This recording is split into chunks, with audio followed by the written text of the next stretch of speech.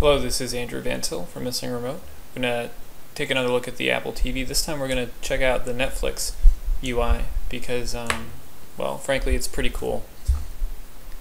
It's one of the best Netflix UIs that I've had the chance to use. The biggest reason is because of the way that the experiences are consistently displayed to users, and then also because it has one of the most user-friendly experiences for kids. And now, my kids are the primary users in our household for the Netflix, so it's great the way that they have like all these the character color flow thing flipping through here. But they really like to go to this character section, and they just check on it, and it shows them all the different characters. So even though like my youngest son is just turned 5.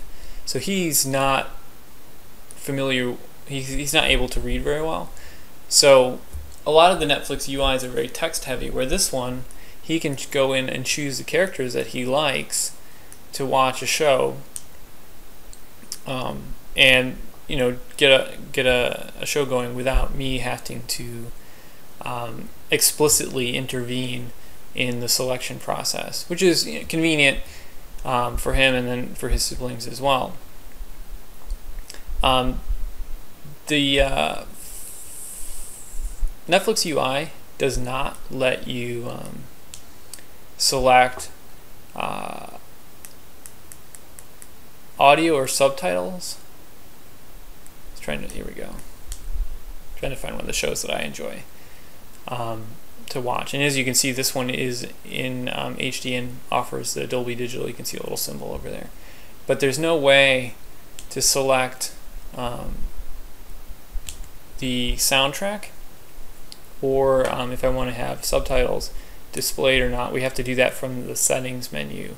I like it that it prefers Dolby Digital because there's no case where I would ever want it to not play in the best audio track available. But there are many times where I would want to be able to toggle subtitles on or off, and it would be ideal to be able to do that.